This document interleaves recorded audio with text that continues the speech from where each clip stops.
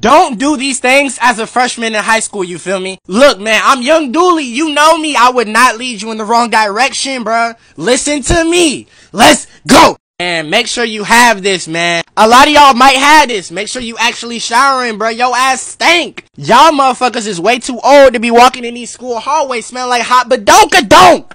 Look, bro, I get it. You don't like being in class. Look, I get it. You trying to be cool, but don't be skipping class, bro. I know, like, people try to glorify that shit like it's cool, but it's best that you just keep up with your grades. Like, keep up with your shit. Me, personally, I was trying to be cool in 9th grade. At the end of the first semester, I had a 1.2 GPA. I was doing everything but schoolwork to the point where I had a C in health. You don't want to do that because it's going to be a lot to catch up.